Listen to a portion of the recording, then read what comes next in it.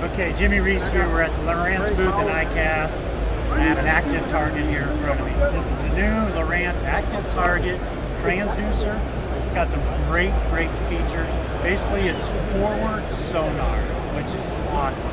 So, it has two different settings. One is forward view, so I have it set for forward. So now I have this cone going forward, and I'm scanning, and I can move the trolling motor. And so I can find the tree, I can find the rock, or I can find the bait or suspended fish, and it'll tell me, you know, where to cast. Okay. Then let's turn the knob here. I can put it in scout mode.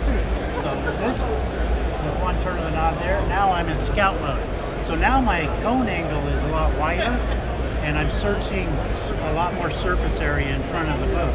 So now, again, I can still find the trees, I can still find the fish or the bait, but I can also see the fish swimming and know where to make my cast and take the boat towards the fish. So two different modes, the scout mode, the forward view. So check it out, you guys. The Active Target by Lowrance.